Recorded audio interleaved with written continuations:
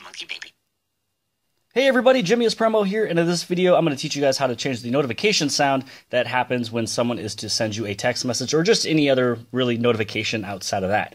So the first thing you've probably done was you went into your settings and then you went into the sounds and vibration. Inside of here there is an option for the notification sound, and then this is where you'd be able to choose for messages, S-Planner, and also the default notification sound. So if you would like a different sound to happen when somebody was to shoot you a text message, these are really the only options that you have inside of the notification sound.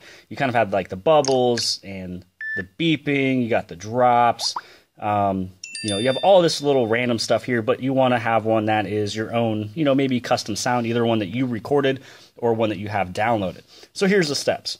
First step will be going into your applications and finding probably what is inside of your Samsung folder is a application called My Files. Inside of My Files, this is where you'll actually just head into wherever that sound is at. So a lot of the stuff you probably get will maybe be downloaded.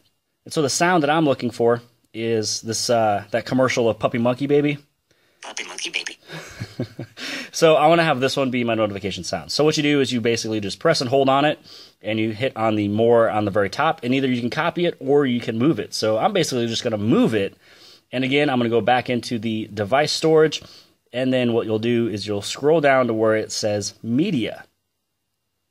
Inside of Media, you have this little audio thing here, and then you got notifications. And if you don't have any of these folders where it says notifications, just create one. And then this is where you can actually add it in and just hit on done. And so now what will happen, I pull down the notifications panel, click on the settings icon. This is where I go into the sounds and vibration. Click on notification sound.